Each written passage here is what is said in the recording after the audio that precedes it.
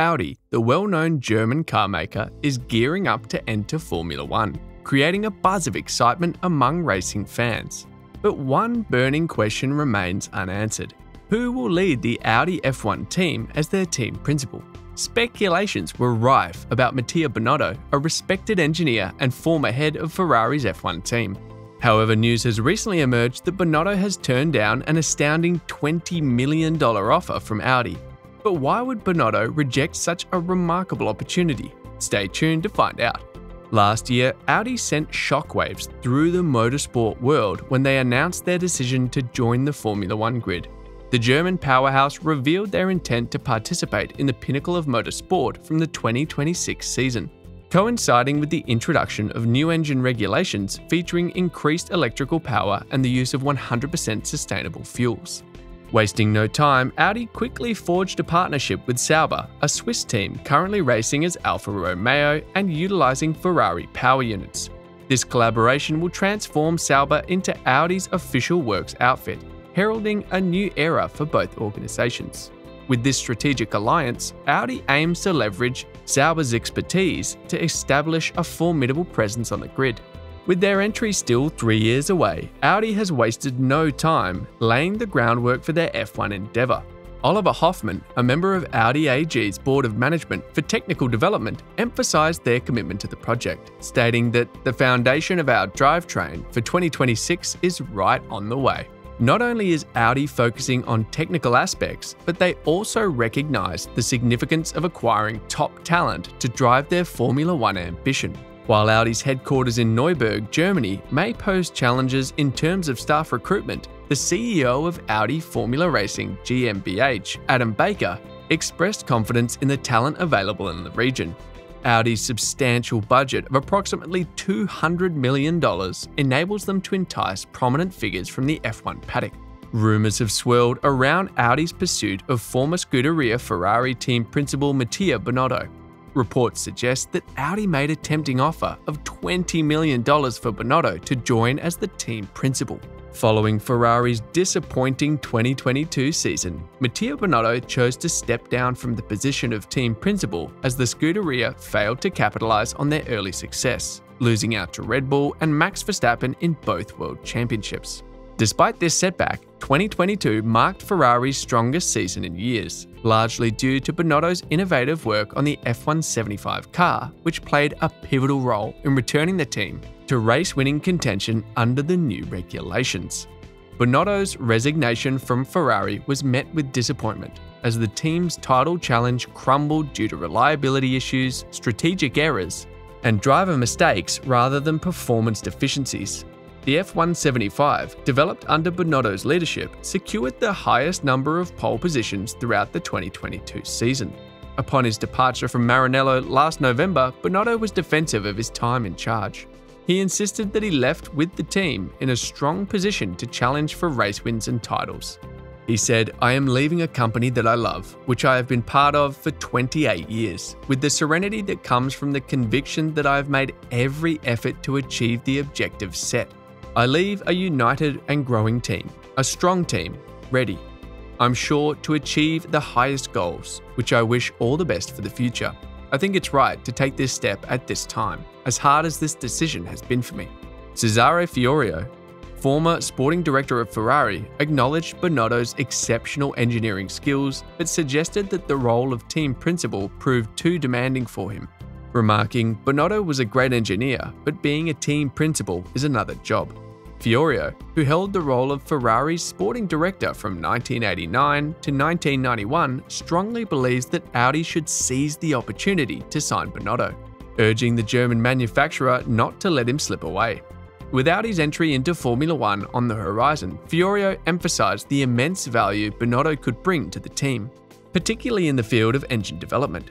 Reports suggest that Audi's planned power unit for 2026 is based on the hybrid-era engine previously crafted by sister company Porsche, which had come close to joining F1 with Red Bull. Audi's experience with hybrid technology in endurance racing places them in a favorable position to meet the performance standards of the era, which is set to begin in 2026. However, the addition of a renowned engine expert like Binotto to their team would undoubtedly be a game changer. Binotto's impressive track record of transforming Ferrari's engine from weakness to strength cannot be overlooked. He successfully engineered a potent powertrain in 2015, overcoming initial hybrid-era challenges, and in 2022, he further improved Ferrari's engine performance by implementing innovative solutions such as a smaller turbo for enhanced cornering acceleration. If Audi intends to challenge powerhouses like Mercedes, Red Bull powertrains, and even Ferrari, upon their entry in 2026, securing Binotto's invaluable knowledge and expertise becomes imperative. His involvement has the potential to elevate Audi's engine development to new heights, solidifying their position among Formula One's elite contenders. According to reports, Binotto was invited to visit the company's headquarters, meet the executives behind the project, and view their facilities. With an open mind, Binotto traveled to Germany, eager to witness Audi's presentation, meet the executives behind the project, and tour their state-of-the-art facilities. However, despite the anticipation surrounding Binotto's visit, it seems that Audi's efforts failed to impress the seasoned Italian engineer.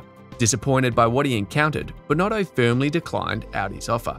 According to Business F1 magazine, Binotto reportedly criticized the Audi projects in conversations with friends, referring to them as clowns. With Binotto rejecting their approach, Audi shifted gears and instead appointed Andrea Seidl to assume the role of team principal. Seidl, who previously worked with McLaren, brought his wealth of experience to the table. While Binotto turned down the opportunity, Gunther Steiner, the team principal of Haas, believes that Binotto will soon make his return to the sport. Assessing Binotto's current state, Steiner expressed confidence in the Italian engineer's resilience, stating, "He's doing good. He's fine. I think he's in a good place." Steiner acknowledged the challenges Binotto faced after spending 28 years at Ferrari, his first and only professional experience thus far. However, Steiner believes that Binotto has moved on and is now focused on his future endeavors. While Steiner remained tight-lipped about Binotto's specific plans, he emphasized that opportunities would undoubtedly arise for him. The fact that a person of great experience like Mattia Binotto declined an offer from Audi raises some questions about the real conditions of the team and the direction it is heading. In any case, it is still too early to speculate on the performance and potential results of the German team, whether it will be as successful as its rival Mercedes or if it will fail, as other financially strong constructors have done in the past. The Audi project might not have impressed Binotto, but that can't be said for James Key. Sauber Motorsport hired James Key to lead its Formula One technical team with an eye on Audi's arrival as its strategic partner from 2026. Key, renowned for his work with midfield teams, began his career in Jordan in 2005, consistently delivering aerodynamically efficient cars on a modest budget. His contributions during his tenure at Sauber from 2010 to 2012 resulted in podium finishes, showcasing his technical prowess. Key's talents were then recognized by Red Bull, who appointed him as technical director at Toro Rosso, now AlphaTauri. In 2019, Key joined McLaren, where he played a pivotal role in the team's progress, elevating them to the forefront of the midfield and even securing a remarkable 1-2 finish at the 2021 Italian Grand Prix.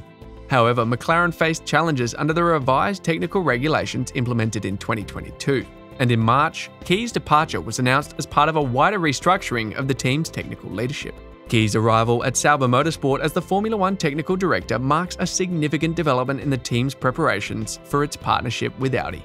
Andrea Seidl, who assumed the role of CEO at Sauber in 2023, oversaw Key's recruitment with the aim of building a strong foundation within the organization to align with Audi's ambitious aspirations.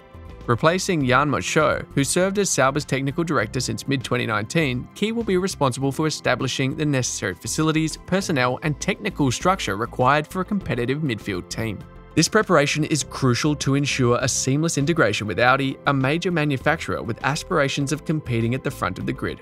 Key's appointment comes at a critical juncture for Sauber Alfa Romeo, as the team's promising start to the 2022 season has waned, resulting in a disappointing 8th place standing in the current championship. What's your thought about Binotto rejecting Audi? Let us know in the comment section below. That will be all for today's video. Thanks for staying tuned. Please don't forget to hit the subscribe button and notification bell so that you can always get to watch more amazing videos like this. See you in the next video.